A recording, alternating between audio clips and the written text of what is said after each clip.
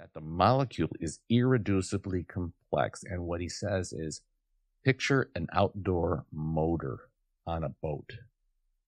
And that thing is going to run. It's going to move your boat. It's going to cause the propeller to go so you can take off. But every component of that motor is reliant on the functioning of the other part of that motor. So that if you take one piece of it away, the motor's not going to work. He, in discovering the molecule, says that's how the molecule works. So there could not have been an evolution to bring forth the molecule because there's already you can't make it less complex than it is as you see it now. So some kind of intelligence had to made that happen, just like some type of intelligence builds an outdoor motor. Welcome back to On the Line. In today's episode, we're going to sit down with my father, David Stecker, who's also a pastor of 26 years. And primarily, we're going to be talking about how atheists often debate with Christians and how Christianity and science can relate. This is something that he's had a big interest in over the years. He's lectured on this. He's debated with atheists. So this is kind of right in his wheelhouse. Also, he's got a big interest in Scotch. So if you have an interest in Scotch, of learning some more about understanding his Mount Rushmore of the Scotches that he really appreciates, we will get into that at the very end of the episode. So stay tuned for that. Also, if you can do two things for us. First off, simply clicking the like button. It takes 3 seconds. Very much helps with the YouTube algorithms. And second, if you listen on a podcast platform, if you take the time to give us a review, 5 stars, of course, is our preference. That also helps get the message of this podcast out to more and more people. So thank you for your continued support and enjoy.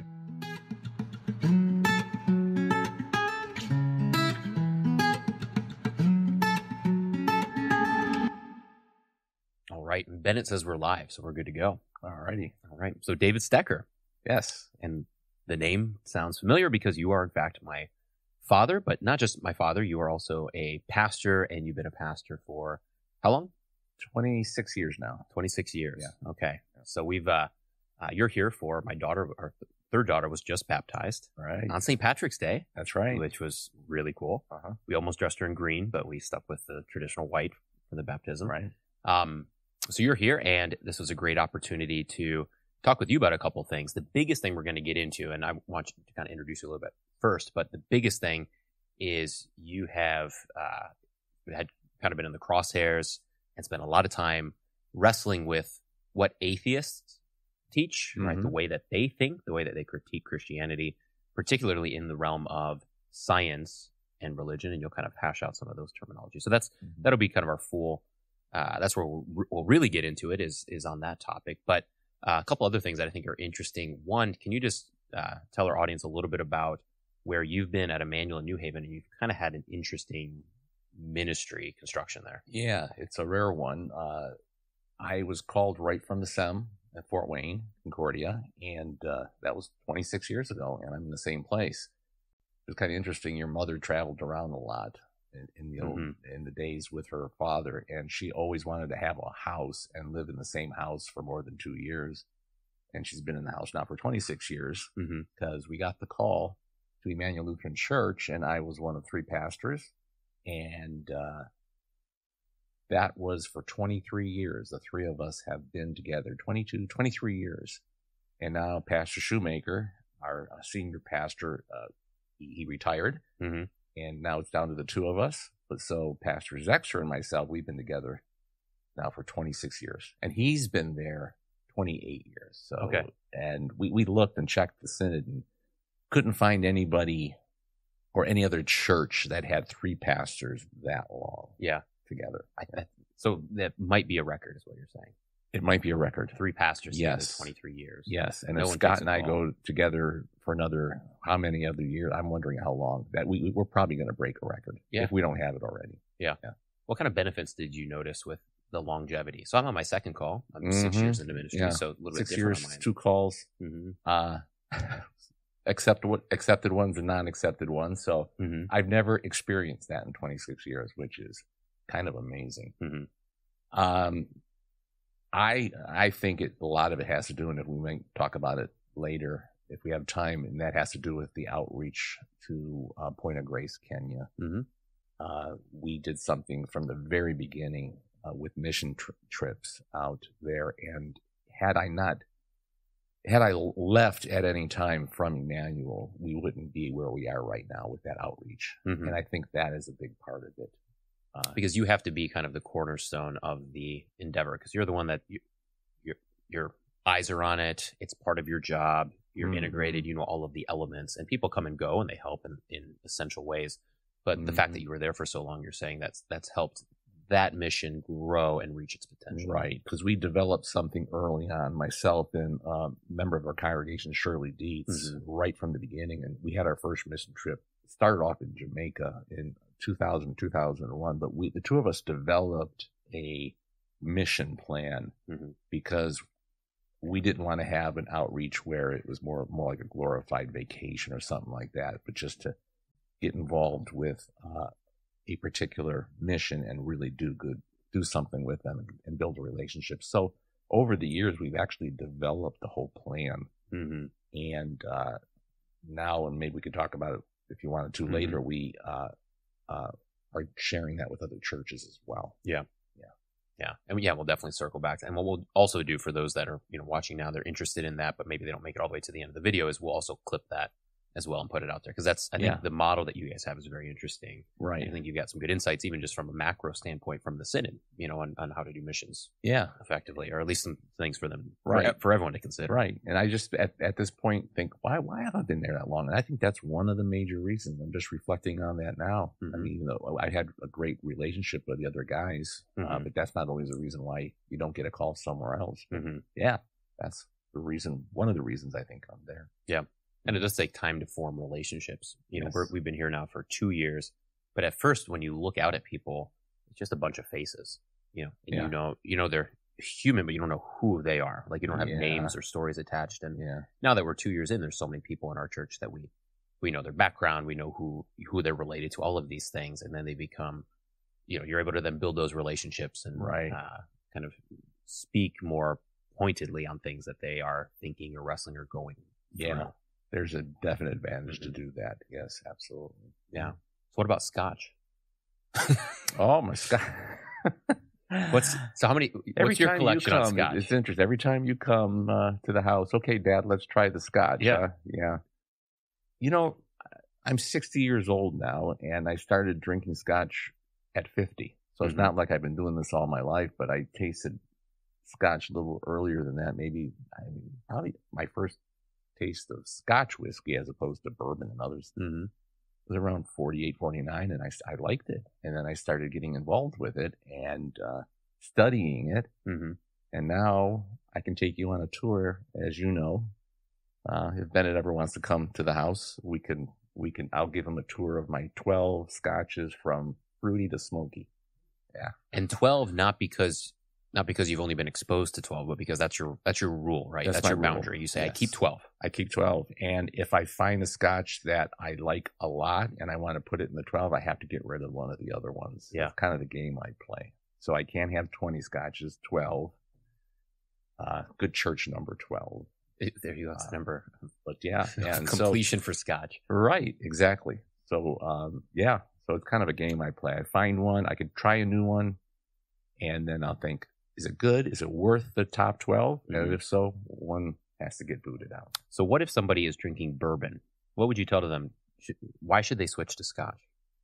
I wouldn't say switch to scotch, but you know what? Scotch has a greater variance of taste. And your brother-in-law, Tommy's really big in the bourbon. And when I'm at his house, he'll give me some of his brand. I like bourbon too. But scotch, when you watch these guys develop the scotch, and you got the peated ones over there. If you go to the Isles in Scotland, you go to the Isles and they use peat, and it's a very smoky taste, the kind you like.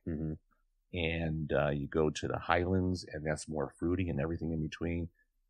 And people are taking different casks. Like one of my favorites is the Glenmorangie Quinta Reuben, because they age it in these oak casks, and at the end they'll put them in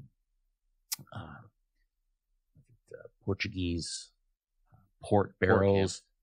Yeah. And they'll give you all different types of flavors and different tastes. So the comparison in taste is a big reason why. And of course it's barley as opposed to corn. Okay. So that you're starting with a different grain. Mm-hmm. Yeah. Yeah.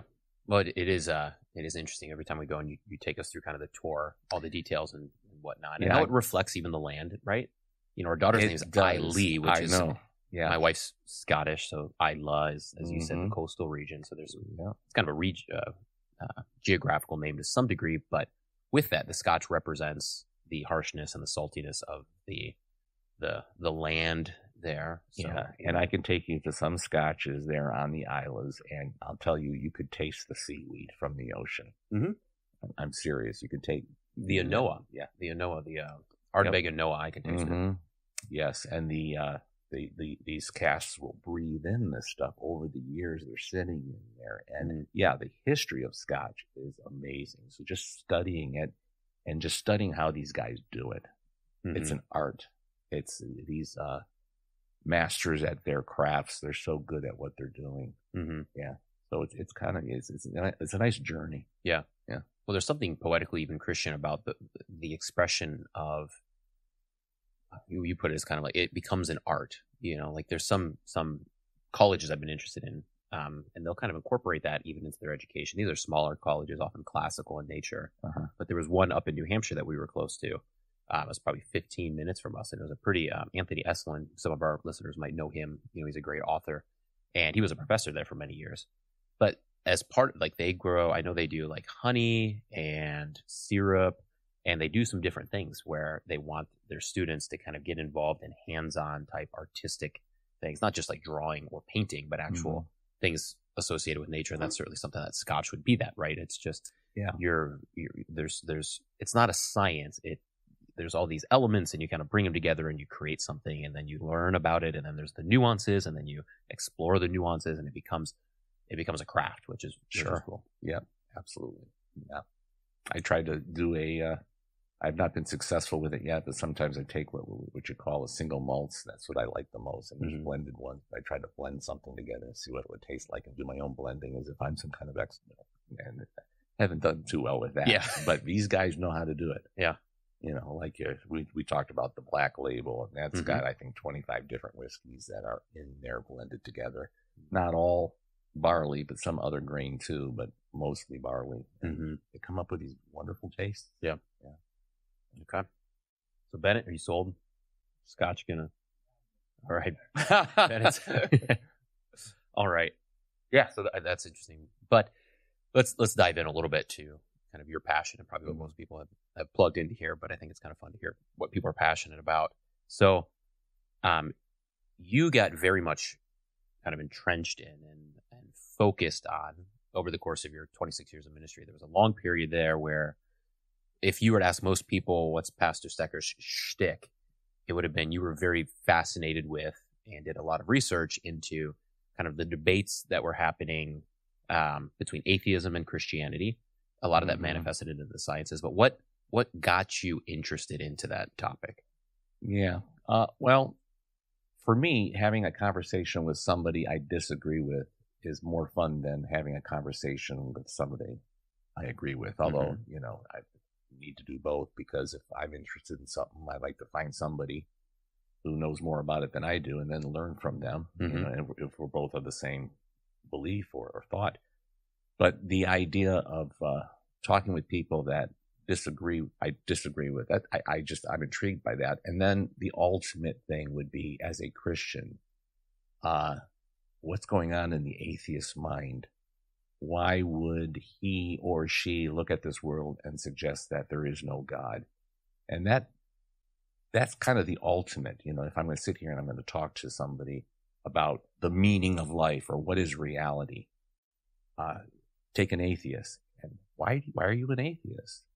And so, Facebook is something for a lot of different people. For me, it was when I first got involved with Facebook, and it wasn't about necessarily pictures of the family and getting together with friends of my past, which I've done.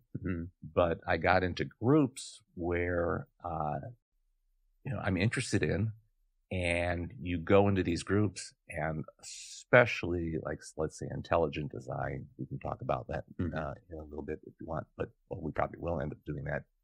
But you go on these groups and you got these atheists who love being on those groups and challenging us in regards to our beliefs. And they come in and they hit hard. And I was gravitated to that because I wanted to come in and hit hard back, sometimes for the wrong reason, you know? And so I started a lot of dialogues with atheists through those kinds of networks, through Facebook, to the point where I think I had to have an intervention by the family. I remember. I do remember this. We had these, because I would have said something to one guy and he's saying something back to me and I'm trying to formulate my next point with this debate and I'm sitting at the kitchen table and you're all like, Dad, where are you? Right. And my mind was on what my next step would be, what my next point would be. And I don't do that anymore, by the way. Yeah. But there was a period of time where I did that and I did it heavy. And I learned a lot. I probably overdid it, but I did learn a lot. And so that's the ultimate. You know, you got somebody who says there is no God and we got here randomly as opposed to, no, there is actually a mind, a God. There is a reality called God and we are created for a purpose. They say, no, we're not. There's no creator, so there's no purpose. We say, no, there's a creator and there's purpose. And the atheist is going to end up, if he's honest, to be a nihilist in the end. Because if there is no purpose in life and this is a random thing that has happened, well, then eat, drink, and be merry, for tomorrow you die. And we say, no, I was, you know, and as a Christian, I know that God has always, in all eternity, wanted you and me to be created and wants to have a relationship with us. And it's done so for us through Christ. You can't get more opposing views. Yeah. So what do you think, kind of one question, kind of two levels. So at least from a pastor standpoint, do you think that this is something, I don't want to have to say it, make you say essential, but for lack of a better term, is this something essential for pastors to go through? And I'm not saying it has to be specifically about atheism, but this picture you're painting of wrestling with people who are very thoughtful and articulate, who do not believe what you believe, and going through the process of that fire and that sharpening period. I think so. And I'm one who's a proponent for apologetics. I think we need to do so even in the Lutheran Church. I know there's some disagreements with that and how far we should go with it. But, well, just take, for instance, the point that they make, the point that they will make, the atheist is, and the one that's been adopted is, they have science, we have faith. They have reason, we have faith. And they've been able to manipulate the conversation to where when everybody asks about atheism versus Christianity, you'll notice we start with that. They have science, facts, reason. We believe in something the same way as a child believes in Santa Claus. And to your point there, I've heard that before. We were kind of talking about this a little bit with Christian Anderson a little bit, in that I have very much heard it taught that you just gotta have to put your head in the sand. Right. And I'm not gonna say that a pastor would specifically say that, but they will paint that picture to where it's, you just have to believe, right? And when you teach that kind of teaching to, let's say, an 8th grader, right, who starts questioning this stuff, I teach 7th grade here, they're asking these questions. And if you paint that picture, the 8th grader might say, okay, and they might be fine with that. And like, okay, I just really have to believe.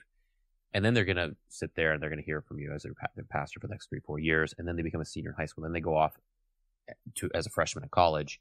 And eventually that answer you've given them, it might have worked you might feel good, like, oh, look, they're buying that. And that you're going to fail them in the end, because in the end, they're going to have to be thinking individuals, because God has created them as thinking individuals. And if your best answer for this is put your head in the sand, or you just have to have some kind of blind belief, I know that's a term you push back against. What you're doing is you're preparing them for a disaster later on, which is why if you're going to be a teacher and educator and pastor, to your point, you need to be able to wrestle with these things so you don't give bad answers and prepare them for trouble. That kid will be eaten alive. And I would suggest even in my own past, when I was in my late teens, I went in that route too, because why should I believe in something blindly, right? You end up getting to an age where you don't believe in Santa Claus anymore because you realize reindeers don't fly. And so if that's the idea we do with Christianity, you don't believe in Christ anymore because people don't get raised from the dead. Well, and it's not a blind faith that we have. So, no. In fact, that's what I do with the kids. All right, when I'm teaching confirmation, I will ask them, "You guys have a blind faith?" "Yeah, we have a blind faith." "No, you don't." "I hope not, because if you just believe in something blindly, that's the reason why your parents told you if a stranger comes up to your house and says, 'I got a candy bar, will you come into my car?' You don't do it because you don't blindly believe that the guy has your best interest." We as Christians do not have to in any way believe that way in regards to our Christian faith. We have so much that backs our faith, and it's called the Scriptures. And the Scriptures say something, and it claims itself to be the Word of God, and then it proves it. That's the beauty of it. The Scriptures claim to be the Word of God, and then proves it through its prophetic, pointing to Christ, Old and New Testament. And that's how we have to do it. That kid goes to college. He's going to have some way to defend his faith. And we have all kinds of reasons to defend our faith. Yeah. So we don't believe in a blind faith. Yeah. I would hope not. So is that a good starting point? So for us, as we're kind of hearing, maybe, so what's the main thrust that the atheist is making against Christianity? How would you define that? And then maybe we can kind of walk through. Well, again, they set up, and it just go on and check out videos. How many times do you hear faith versus science, faith versus science, faith versus science? The reality, it's faith versus faith. But they have been really good. The atheists have been very good to say it's faith versus science, and therefore you can believe what you want to believe based on your whatever. But we have a mechanism within science. We can take what's going on in the natural world and tell you what really is, and you can't dispute it. Okay? So if that's true, we have to define science. But every time we try to define science in any way, and I can give you examples of that, where people have tried to say, well, what is the limits of science, if any? They'll get bombarded by that group, and they will not want to have that discussion. Okay? So, for instance, if you were to take a nihilistic atheist, and he's involved in he's a scientist and he's creating antibiotics. And you take a young earth creationist, he's involved in the same thing. So both of them get up in the morning, kiss their wives goodbye, and sit down and do their job. And what they're trying to do is create antibiotics to go up against these bacteria that need to be killed in people's bodies so that they can help society. Both of them want to help humanity. And both of them will do the same thing. And when they do their job, that atheist and that Christian can sit next to each other and do those jobs. And they can be perfectly fine. They can be buddies because they're both doing science. They're both they know what to do, and they're working on creating an antibiotic. And if that antibiotic works, then we know the antibiotic works, right? That's science. And you could do that, and you could see the controlled way in which you could see if it works or if it doesn't work. So you're saying those two individuals were able to both keep their beliefs and exercise science, so therefore science in that realm was not actually something that had anything to do with their belief on how the world came to be or whether or not there's a God. Science in that realm has to deal with this controlled sequence or whatever that they're working on. Is that what you're saying? Yeah, because it's a study of the natural order of things. Okay. We put a guy on the moon because we learn about that. We learn about the cosmos. We learn about physics and so on and so forth. And we do that. We develop the antibiotic. We do all kinds of things. We have a microwave oven. We have computers. There's a beginning and end. You can see the whole process. And that's, I guess, a belief, right? Well, it's pretty easy to believe that microwaves work because it heats your food. Now, what the atheists will do, and the trick here is, therefore, we can now say that when we propose a theory like evolution, macroevolution, that we all came from the primordial soup, that's science too. We want to take a quick moment to give thanks and to highlight our sponsor, LCEF. That's the Lutheran Church Extension Fund. They provide loans and financial services to churches throughout the Lutheran community. I've had personal experience working with them where they provide expert insights to churches on how to walk through the process of, let's say, a building project, let's say a mission like On the Line, which LCEF jumped on very early to help support us. So they are a great resource for churches who are looking to do, let's say, building projects, let's say mission endeavors, really anything that needs financial support. If you want to find ways that you can support or learn more about LCEF, then check out the link in the description below.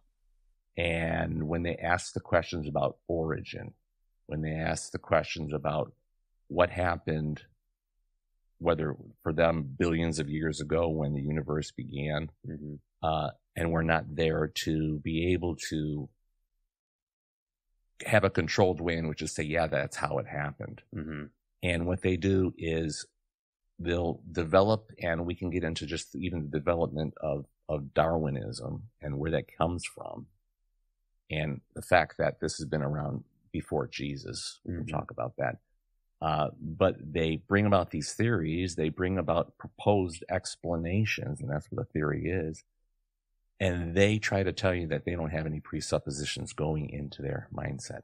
For instance, if you have Darwin looked at the finches, the Galapagos Islands, or whatever, they look at those things and they say there's homogeny within species. In other words, a dog has two eyes and a stomach and a nose just like a human does.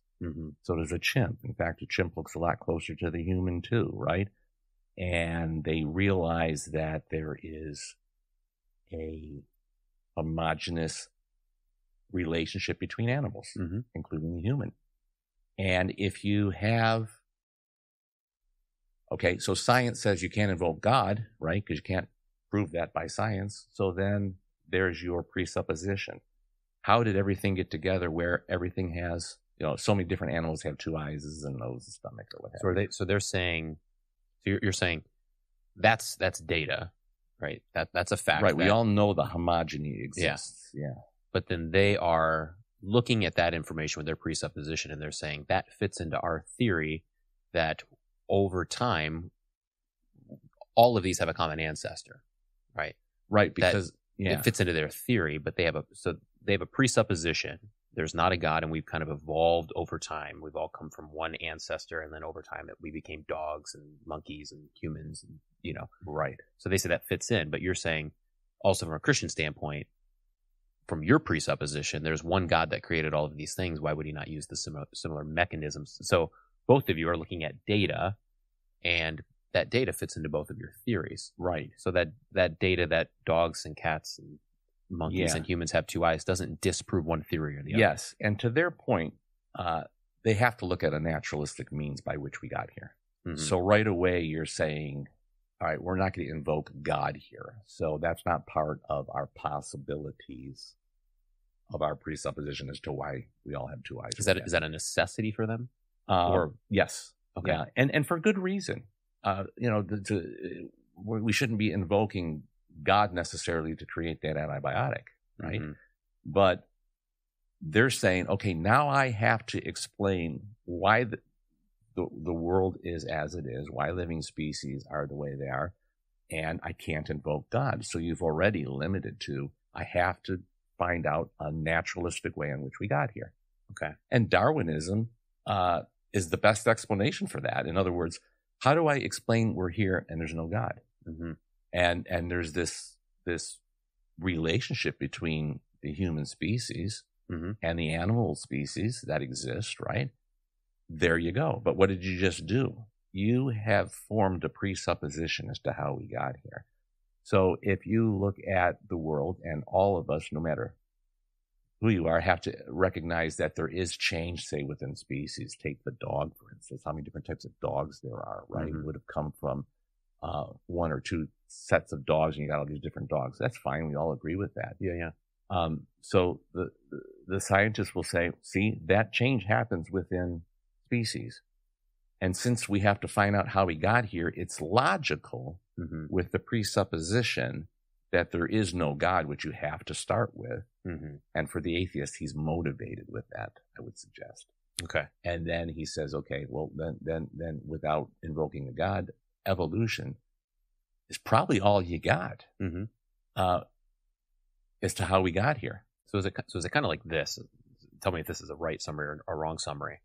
So scientific method is one way of going about trying to discover truth, right? The scientific method is based on observation, right?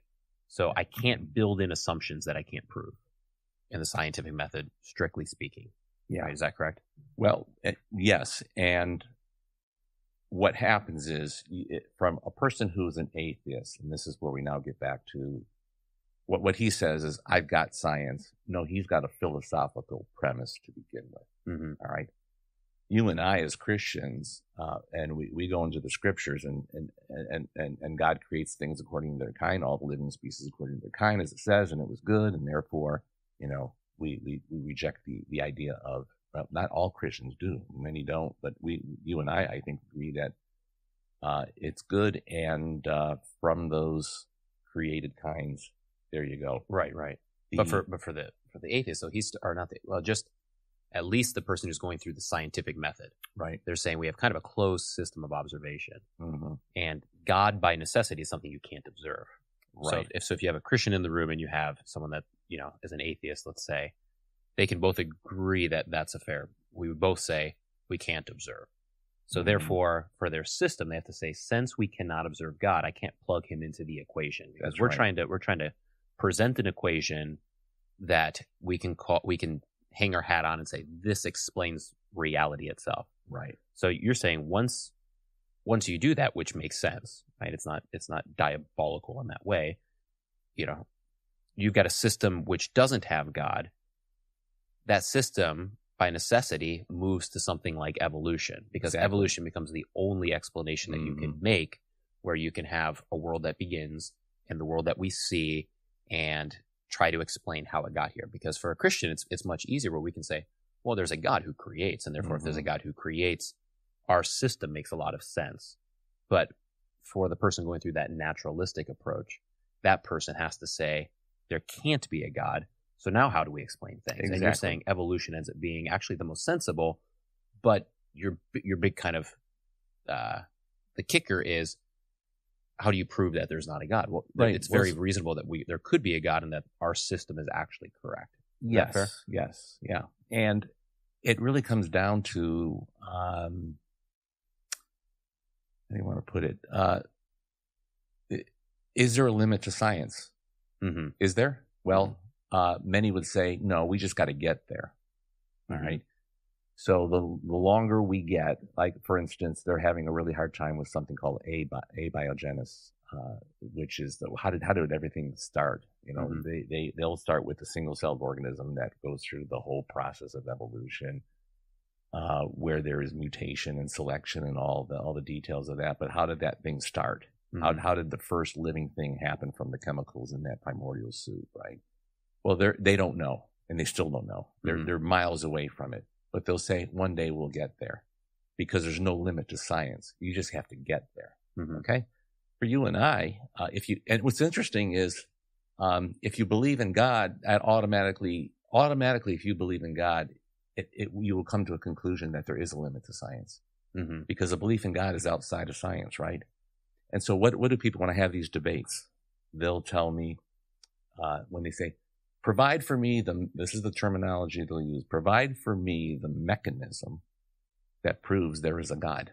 And what they're looking for is the scientific mechanism. What's very interesting is that they've already got things set up for failure in regards to a God, because the scientific process is only the study of the natural order of things. And by definition, God is outside the natural order. They even have to understand that, but yet they want me to provide for them, in order for them to believe in a God, the scientific mechanism that shows to us there is a God, like there is a microwave oven. And that's impossible based on their own definition. Yeah. And based on the very definition of science. That's why they jump that. And when they say, you have faith, we have science, then they're automatically causing people to skip the real argument in regards to what are your presuppositions, what are your philosophies, what is your premise to believe what you believe in regards to, say, Darwinism or whatever, and they got a load of it. They have a faith just like we do. Okay? So they're telling me, if I believe in God, I have to scientifically prove it in the same way there's a microwave oven and it's been created. It's impossible for that to happen. Just by the definition of God. So do you think, so to your point, God by his very definition, the way that he's not part of creation, he's outside of creation, right? Creation exists as an extension of him, like it can't be separated from him. But we don't believe, well, Lewis put it this way, he said, you don't look for God in the attic. In the same way, where do you find Shakespeare in a play? You're gonna find him in the fact that there are words and that the story has a plot and it points to an author.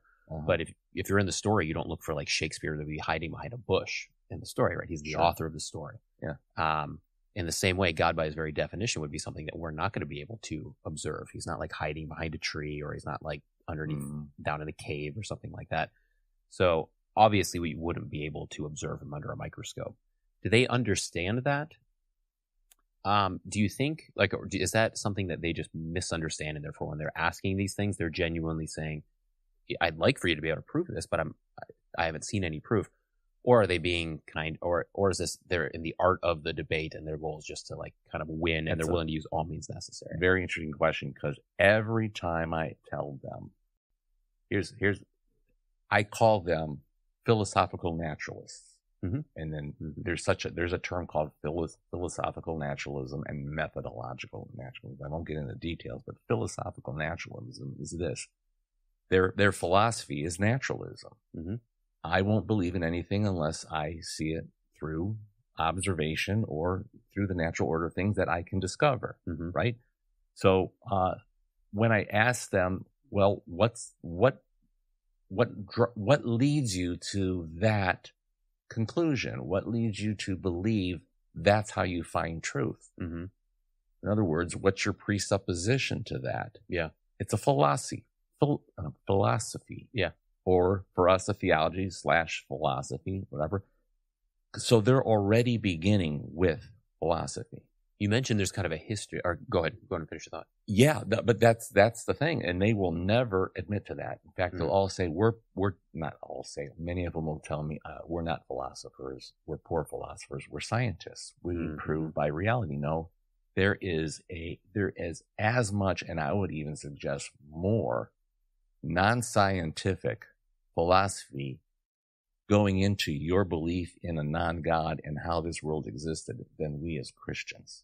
Do you want to walk through the history of that? Because I think the history shines a lot of light on that as just kind of a proof statement for what you just said. Yeah, right. Epicurus, back in the 3rd and 4th century BC, right? BC, thank you. They already had some sense of atoms. In fact, it was around the 5th century in the Greek philosophy, or in the Greek Empire, where they started believing this idea of atoms. Really? Okay? Yes. And not atoms like Adam and Eve. But No. Atoms like went around and randomly, very big word, flying around and hitting each other in randomness, and therefore that's how the world began. Epicurus believed that. He was a hedonist. And what's hedonism? That has to do with seeking pleasure and not pain.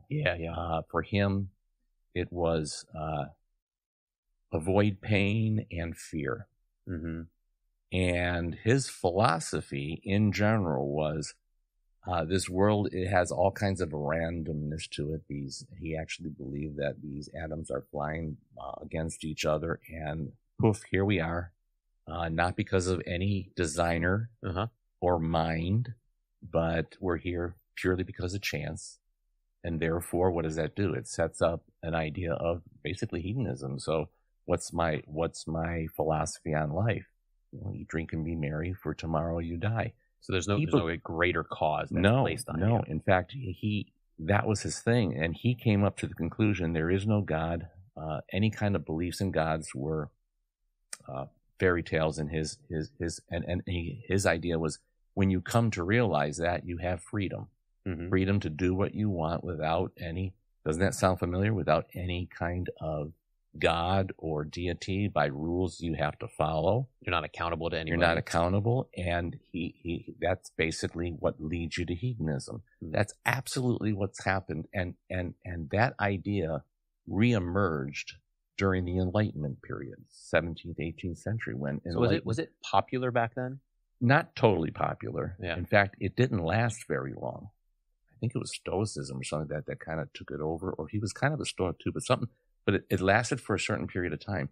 But it was a philosophy. Yeah. He wasn't a scientist. He was a philosopher. And there's this incredible book called Moral Darwinism. I highly recommend it. Do you remember who the author is? Benjamin Wicker. Wiker. Okay. Somebody gave me that book. I read it. And that guy just outlines Greek philosophy and then the Darwinian, supposedly science-driven Darwinianism, and they line up perfectly. Yeah. Unbelievable. It's like it reemerged during the Enlightenment period where Darwinism came, and it basically took the philosophy of Epicurus from several thousand years before, and merged it. But it's now under the guise of what? Science. Which kind of makes it. It's almost like it has the armor of science to make it exactly, so you can't challenge it, exactly, and that it protects this, right? Because I don't know all that much about Epicureanism, but I do know it shows up in N.T. Wright's biography on Paul, right? So that's not his focus, but he mentions it a couple times where it's brought in where Paul seems to be speaking against it. And the one thing N.T. Wright says is this was like a back alley type philosophy. So the Greeks were serious philosophers. Yes, they really were great thinkers and systematicians and all of this stuff. And Epicureanism was looked at by all of the great thinkers of old, and they were kind of like, that's cute. We can't really take it seriously. Yeah. And that was the case for the Greeks. It was the case for the Romans. And it was always there, but it was it was never all that respected. Right. And now it's the god of philosophies. It's the most that's what all the real thinkers think. And everyone in history is like, you guys are bozos. That's exactly right. But to your point, it's hidden behind this science thing where you say, that seems like a really bad system. And they go, well, you're not a scientist. You go, exactly. Well, no, technically I'm not, but I know how to think. And that seems like a really bad system. And they don't say, yeah, let's talk about the systems. Right. Let's talk about our philosophies and have it out. They say, you've got blind faith and I've got this kind of science. And they say don't go there, and they protect it. Now whether the person is knows that, because it's very interesting when I talk to these atheists, and a lot of these guys are really smart people. And I always wonder, do you know what I'm getting at? Do you understand what I am saying? Because I am trying to get to your foundation, and they hide from it. Nobody ever says yes. My philosophy is there's no God. They'll never do that. But it's science. It's not. It's unbelievable how they hide behind it. You know what I wonder if that is? We talked a little bit about this, over the course of this week, but certainly one of the shticks I've very interested in, and some of our guests have talked about this and stuff, but the shifts in education in the certainly since the Enlightenment, but certainly over the last 120 years in particular, have moved us away from understanding formal logic and philosophy.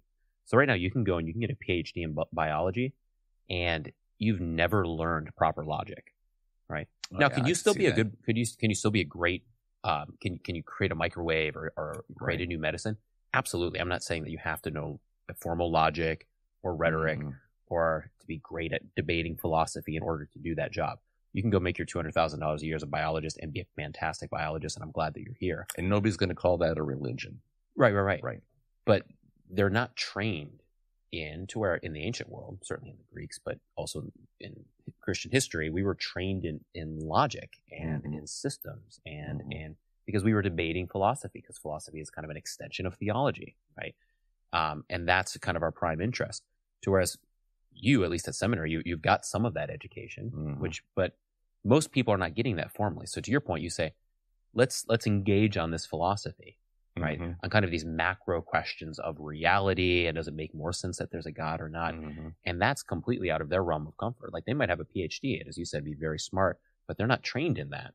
So to go into that realm, it's like I don't want to go there, but two, why would I have to go there? Because for me to do my job, I can just simply kind of be in this scientific method, non-philosophical world, and that's their reality. And to your point, you're saying when you're having these questions about is there a God, not a God, how did the world come into being, those are not scientific method type questions because you can't observe those things. Those have to be philosophy. And you can use science as a feeding, it feeds into the philosophy. Those are data points you can play with, but you also have to be able to engage in the philosophical exercise. Yeah, and then we can talk about the fact that we are in a system, a scientism thing that's been happening, and it's basically driven by what I would call a religious cult of what they call it science, and it's not, because you'll find in the record how many scientists will ask the questions like, what is there a limit to science? Mm-hmm. And if so, what are they? Atheists will come after you. Just ask a guy by the name of Eric Hayden from the school that you had your undergrad work in, Ball State. Oh yeah, yeah. He had a class, and it had great reviews by the students. They loved it, and the class was about, is there limits to science? That's a good question. And there was a radical group of atheists that just ran him out of there. And he has a book on that too. So they kicked him out of Ball State. Yeah. Because he was asking the question that they so guard against. Now, you and I both know that if somebody's going to respond that way and not be able to answer the question, they're hiding something. Yeah. To the same reason why, and this is the same reason why as pastors, we shouldn't tell a person when they have a question, why is this so? And we just tell them, well, you just believe it. If I don't know the answer, then maybe I should find somebody who does and help that person out. You could just tell that if you're going to question the limits of science, you're going to get to the nucleus of what they're hiding. They are a religion. I will go as far, and this is, boy, they would get mad at me when I tell them Darwinism is a religion. And they'll say, no, it's not, it's science. And we're back now to the faith versus science thing. And what really disappoints me is that we have lived for decades asking that question when we should be just comparing faiths. Because go ahead, take an atheist and says, I don't believe in God. And you take a Christian and says, I believe in God, right? We all look at kind of to the same point. I think we all look at the same data. All right. And there's no question that Darwinism, the idea of macroevolution, where we somehow evolved from a single cell out of the primordial soup, is based on a religious presupposition that already begins with, I don't believe in God. Yep.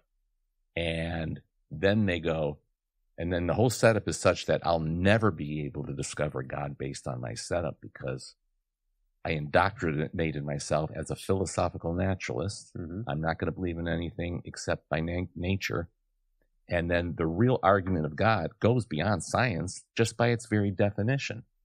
And you could take anybody who believes in something outside of naturalism. Take a Hindu who believes everything is God, and then theirs is the definition of divinity. Take a Muslim, a Jew, a Christian. At least when we come up with these conclusions, we're not just basing it on science, are we? There's something else going into it. So then the question is, will you be able to believe in God based on just the scientific method? By definition, you can't. That's where they stay. That's where they're comfortable.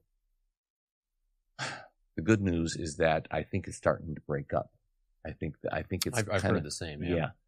These big guys like, there's another great book called The Devil's Delusion, and it was in response to Richard Dawkins, one of the most prominent new atheists, The God Delusion. And this guy's he's not a Christian. He's when you don't believe in, you're not kind of sure. Agnostic. He's an agnostic. And he writes this book that just totally shows this. And he doesn't have any religious bent. He's just saying, based on the idea of he basically tears apart the God delusion and kind of uncovers this secret behind how they've packaged the argument, and they've done it successfully for many years. Yeah. Let me ask you this: what's the best argument you've had an atheist pose against you? The nihilist. Okay. So there are honest atheists. Here's the atheists that I guess to a certain extent, a lot of atheists will say, well, if you get rid of your religion and you don't have to obey a God, live life in the full for whatever you got. Mm-hmm. And that's true freedom. That was that's Epicurus, Okay. But I would suggest the honest atheist, even though he's barking up the wrong tree, is the one who recognizes he's a nihilist. In other words, there is no meaning to life, and he's a pretty depressed individual in the end. And he will try to live life as, eat, drink, and be merry. But he says in the end, there really is no meaning to life, to the extent that he doesn't have hope, and he admits it. Mm-hmm. And there are plenty of atheists that do that. Those guys, they're at least honest. They're honest with where they're at. Yeah. And there's no question, and that's kind of the point. You don't really have freedom when you leave God, and that's why people leave Christianity, and they have this thing. Well, if I can get that monkey off my back, then I can live life to the fullest, and I'm free. But they're not free. Yeah, denial. Yeah. What do you think about Jordan Peterson? He's kind of an interesting character in that. I mean, because he believes in evolution, but he believes in evolution. He comes from that, but I don't know exactly what he believes. And there are a lot of Christians who believe in evolution. We could talk about that as to why I suggest that just goes against the evolution and Darwinian evolution and Christianity do not mix. But Jordan Peterson comes from that, from the psychology and psychiatry, and very interesting man. To watch him is really amazing, because he comes right up to the door of Christianity, and he's doing it through his science. He'll look at Christians and say, why is it that the Christian tackles the most important questions of our time? Why is it that the Christian goes that deep into, where other avenues, other ideologies don't? So he is wrestling with it. He also interprets the scriptures. He writes on the scriptures and how important they are. But why he doesn't take that step? Oh, actually, there was at one point in which Jordan Peterson kind of got emotional and said, basically, if Christ were who he said he was, if this is all true, it would be just so amazing. And then I pray that he'll take that step and say, hey, it is true. So he sees the beauty of it, but maybe not the truth of it. Yeah. In the sense of it being literal history, because he believes that truth is woven throughout the Bible, he would say, but he doesn't necessarily. He says the story of the crucifixion is true, but whether or not it's historically true is something different. Which, it is kind of an not interesting in that I would endorse that type of thinking. It's just interesting to watch someone be in a situation like that. Right. And kind of the way that they look at things. Yeah, because the next step for him would be understanding the historicity of the scriptures and the historical reality of the resurrection of Christ. And it changed everything. Yeah. And you're not going to find it in science, of course. You're going to find it in the truth of what has been prophesied throughout the scriptures, which again, we get back to, they say that it says it's the word of God, and it proves it through all the prophetic utterances of the Old Testament pointing to Christ. So, and then now we're up to where the Christians should say, as Paul did, if Christ is risen, it changes. If Christ is not risen, we live in vain, right? But since Christ is risen, it does change everything. And you're not going to be able to take an experience because you go and find the corpses that are all buried in the ground or not risen from the dead. But there is one who is, and then promises resurrection for us as well, those of us who are in Christ. So. Yeah. And to your point, if that's wrong, I want it to be proven wrong. Yeah. Right. And that's where, to your point of, I want this idea to be debated. I want a thoughtful atheist to go, not against me, because I'm not the brightest guy, but, take a Bishop Barron, or take, Jonathan Peugeot, or take a Adam Koontz or Christian. Mhm. I want the best Christian to go against the best atheist, and then Yeah. watch them debate their ideas. Mhm. And I find over and over again when I see that, my faith is cemented. I know you watch a lot of debates, but my faith is always cemented because I find that the Christians have thorough answers, that they're Mhm. not stepping into uncharted territory when they're trying to wrestle with these macro questions. Mhm. And to your point with Jordan Peterson, he sees that Christianity answers these macro questions, and it provides a very reasonable explanation for why someone should have faith in Yeah. what the Bible teaches. Right. And that's a firm foundation, because if the Christianity is not true, and I spend my life endorsing something that is not true, that's a very much a wasted life. Or as Paul Right. says, we should be pitied among all people. Like, what a foolish waste of life if we Right. are wrong. And one of the big arguments of the atheists is, well, there's all this suffering in the world, so there can't be a God, right? Mhm. When you really understand Christianity, you have an understanding of why suffering exists, Mhm. and you have an actual meaning to suffering. Atheists won't even give that to you. He'll borrow from Christianity. Yeah. It's very interesting. He borrows a morality from Christianity and then says, well, since there's suffering, there is no God. And then you ask and we have an answer for it. Mhm. And Christ is the center of that answer. But the atheist doesn't have an answer for it either. Yeah. So he goes, well, because there's suffering and death, there's no God. And so I'm an atheist. Okay. All right. So what's your answer to suffering? Mhm. They're basically saying I'm lucky. And Richard Dawkins actually speaks of himself as the lucky one. We are the lucky ones, you and I now, because boy, there's been billions of years of random selection, mutations, death, suffering to the degree of, I can imagine the amount of suffering if it were true. Mhm. Well, there is suffering in the world, but they would propose suffering got us to where we are. But we are the lucky ones. The atheists, all they can say is, if things are going good for you, you're lucky. Mhm. That guy over there who's in a wheelchair and can't walk, he's unlucky. He doesn't have an answer for the person who's suffering. Mhm. So it's very interesting how that works, doesn't it? It's a very different view of the world. Yeah. It's nihilistic. Mhm. And that's why the honest atheist is a nihilist. Mhm. So what do you think about Christians who believe in evolution? Mm-hmm. Right. Which, I mean, maybe a decent amount of our audience falls into this camp. Mm-hmm. Certainly whole denominations will fall into this camp, at least being open to that idea. Right. The Lutheran Church Missouri Synod is not one. We formally reject the idea of macro evolution, and you kind of talked about that. And so what's your thoughts on that discussion that takes place between those, someone like a Bishop Barron, who I very much look up to, and he's a thoughtful theologian, and he's a thoughtful thinker, and he's certainly at least open to the idea of evolution. C.S. Lewis, one of my heroes, right?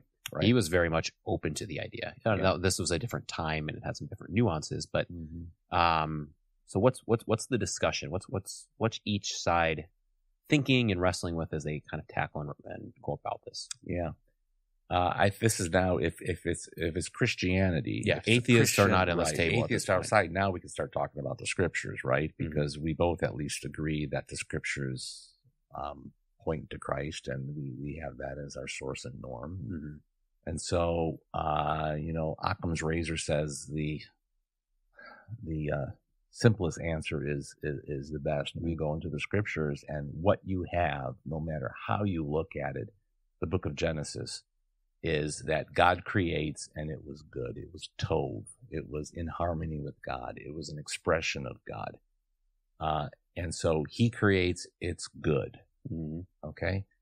And what you'll get from Christians is, well, the meaning of good doesn't mean that we didn't have millions and billions of years of animals suffering throughout this process to where we are now. So they still, that's one thing that's consistent about the old earth creationists, or people who believe either in evolution or they're not. There's all kinds of categories of what people believe, but the idea that we're an older earth and there's some kind of process there regards to that.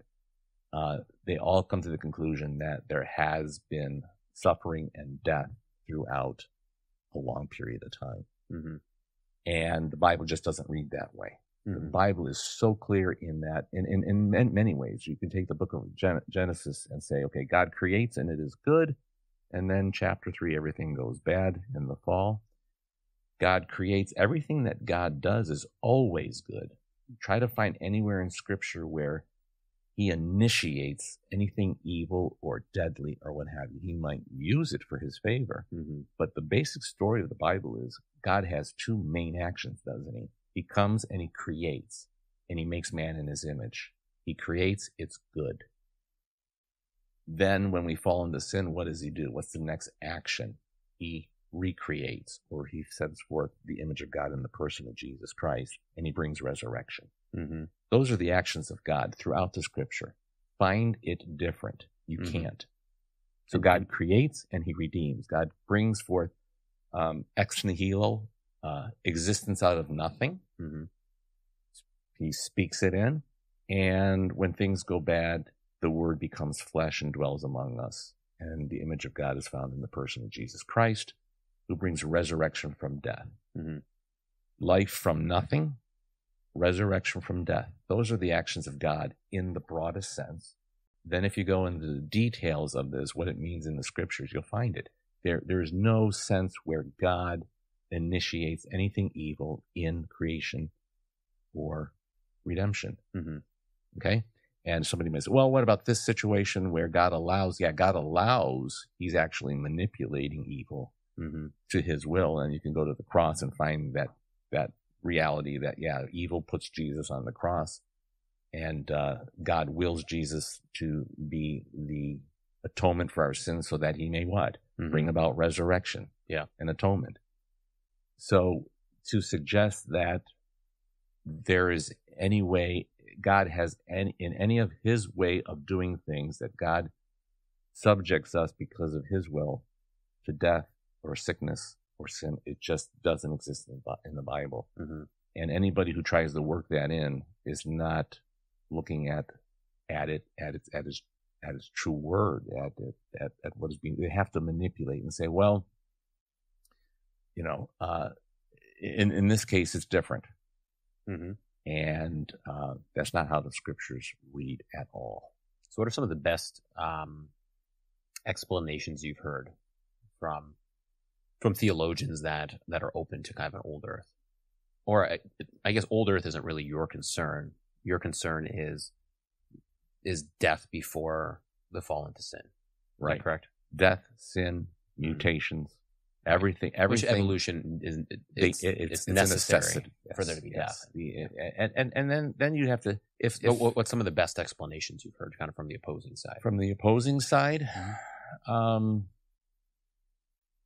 it would be probably people who would suggest. And here again, they'll have to reconstruct Adam. Adam is not necessarily being a person who was, where God actually took sand on the ground and blew life into him, and there he was. Boy, that's a good question, because there's some guys I really respect, like William Craig, who actually is now moving towards he's open to evolution too in the Old Testament. Oh, he is? Okay. Is that a new, so he used to be against it? No, now? I don't think he ever has. And he's very critical against young earth creationists like myself. Okay. He thinks that we're a detriment to the promotion of Christianity because it's just not believable. And I think they're science driven. They're accepting a lot of the things that we don't accept in regards to an older earth that goes into it. So, that part, I can't get past that, I guess. I'm trying to figure out what advantage or what positive thing it is to believe that there's death that brings us to Adam. I just can't. Yeah. I really can't. Can you? I'll give you one and let you. Yeah. So C.S. Lewis in Out of the Silent Planets. That's the first of the space trilogy that he writes. It's usually called the space trilogy. So Out of the Silent Planet, he has this picture. So he goes to Melicandra, and Melicandra is basically Mars in our language. And there he finds a world that's never fallen into sin. Okay, so you get kind of a picture of this. And the second one, he goes to Paralandra, which is Venus, and that's a world that has not fallen into sin, but it's at its infancy. So they have an Adam and Eve type motif present in the story. But first book, Out of the Silent Planet, he's in Melicandra. It's without sin. All right, so there's no quarreling between the Sorns or the Harashna or the Fifiltrigi, which are the three kind of species that are there. And when he's with the Harasna, and they're kind of an interesting people, but one of their traditions is they go out to hunt what looks like a shark. Harakna is what it's called. And it's one of the things that they look forward to the most. It's one of the liturgical practices of their year. Once a year, they go out to kill the Harakna. And Ransom's the main character. And he's just he's a man. He's a philosopher. He's a professor from Earth who ends up there. And when he's there, he says, oh, it's like this is like the enemy. But then he finds that they have like statues and stuff to the Harakna, so they love the Harakna and they want to fight the Harakna. And he's very confused by this notion. And he ends up kind of experiencing actually this. He goes out with his friend that he makes and he becomes part of the hunt. And basically what this picture is they all know that there's something else to come and they have zero fear of death. And death is something that they actually look forward to in many ways because they understand that death is going to be what leads to the creator and the next stage of like eternity, sort of, right? Okay. But with the danger that comes with the hunt comes one of the most exciting parts of their year. The aspect of going out for the hunt where I might go die, but I get to go courageously. And he paints a very beautiful picture of how death is a necessity for the virtue of courage and for facing the dangers. And that once you remove the fear of death, which is what plagues you and I, once you do that, then you kind of have like a different approach towards death. Like the actual end of my biological life is not something worth fearing, which is kind of how a Christian would approach it, right? We would say, I no longer fear death. But of course we would make the caveat of, we wouldn't say that death is good. So it's a very interesting kind of picture. Now, does that answer like, single-celled amoebas eating each other? Like it's kind of tough to get to that point, but at least he gives an explanation of going back and saying, okay, I don't know, a monkey that fights the rhino or something stupid like that, right? That if there's not the fear of death, that death can actually be something that's not sinful. So that's one of the best kind of pictures that I've heard of somebody who was obviously a very thoughtful theologian who knew Genesis 1 very well and did not have a problem with evolution. That's very interesting, but I would suggest that as much as I very much respect Lewis as you do, I think he's still bringing in the notion of what happens because of sin and death, and that I would suggest had we not fallen into sin, there'd be a whole different circumstance. So in other words, the idea that that not having a fear of death is a noble thing, and what we should have as Christians, that all that part is true. But I would suggest he's still integrating post-fall into that. So that he's still realizing what we have to challenge ourselves with because there is death. And the world, had we not fallen into sin, would have had its own category of whatever it is. And I don't necessarily believe that we even understand what that would be. So had we not fallen into sin, I don't think we have an encroachment of death, necessarily a fear of death. What it would have been like, I don't think we can even comprehend because we fell into sin, so we don't know what it is. So I think, and this comes back again to like kind of the Occam's razor thing. When you read the text, you don't get that. You don't. You get death and sin, and you have God and Tov. And it was good, and there's no reference to anything that would suggest even beforehand. Now Luther, he believed that in the Garden of Eden, to your point, his point, the Garden of Eden was a test. And that there would be something more. And so had we not, and it's always kind of scary. It's dangerous sometimes, had we not fallen into the sin, right?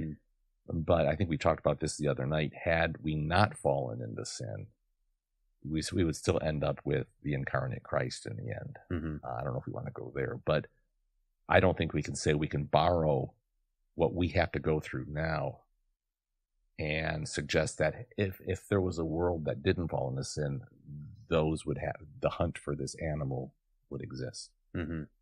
I think that's going beyond what the text is saying.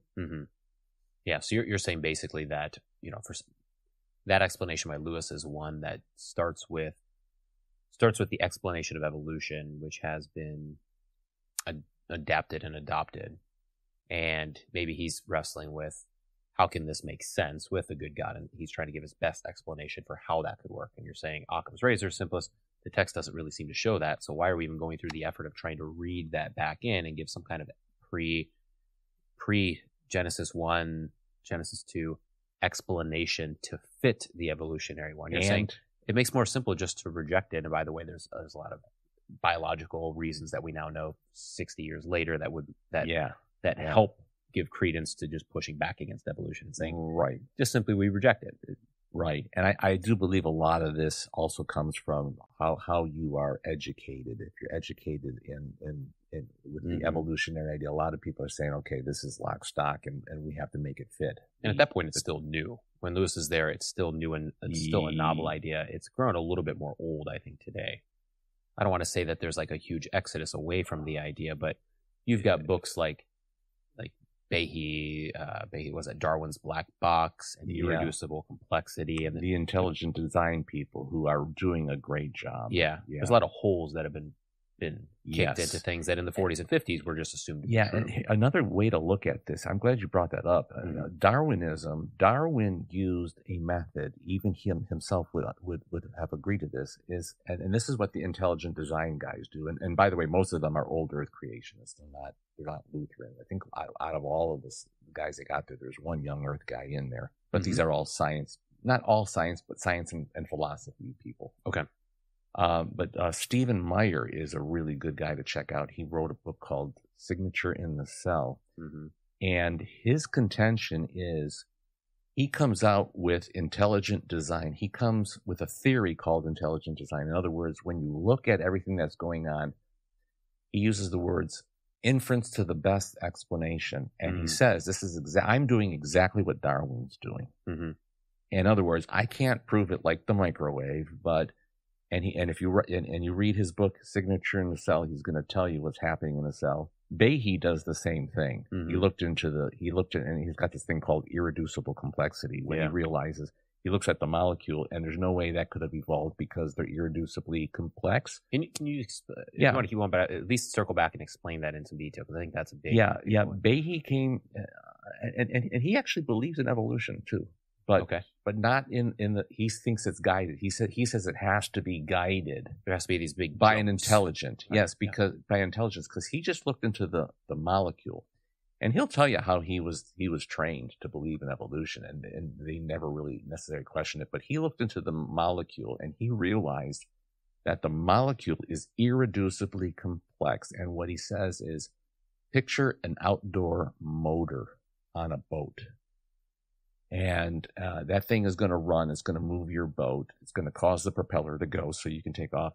But every component of that motor is reliant on the functioning of the other part of that motor. So that if you take one piece of it away, the motor's not going to work.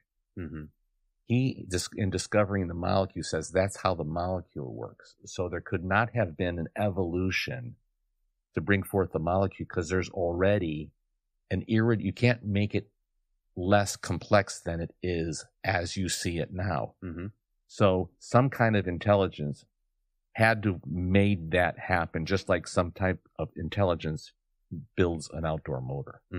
So it's irreducibly complex. And that, I think that did So why does that poke a hole in some of the evolutionary ideas? Because you can't prove an evolutionary process to get to the molecule.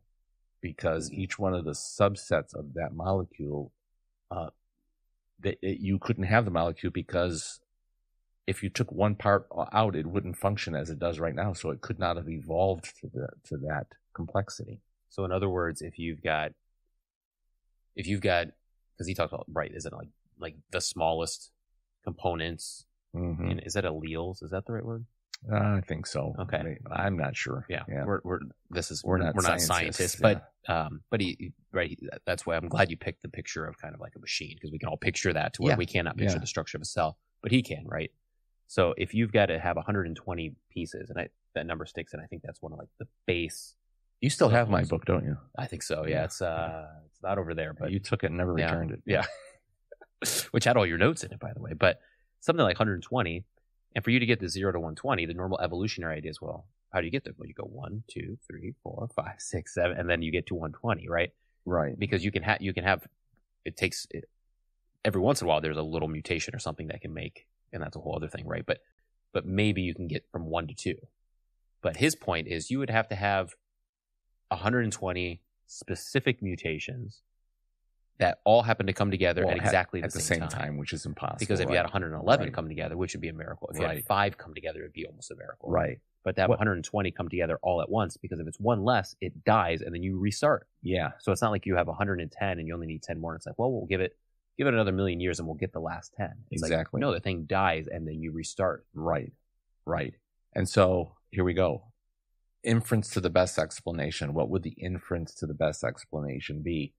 Darwin wasn't looking at that. He saw a cell as one big glob. He thought it was going to be a simple thing when we got into the cell. Mm-hmm.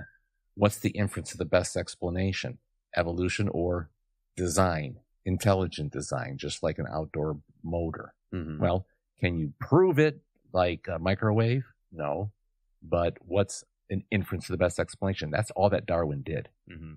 And so this is why there's philosophy and presuppositions and assumptions that go into each one of these ideas. Mm-hmm. Intelligent design, yep. Darwinism, yep.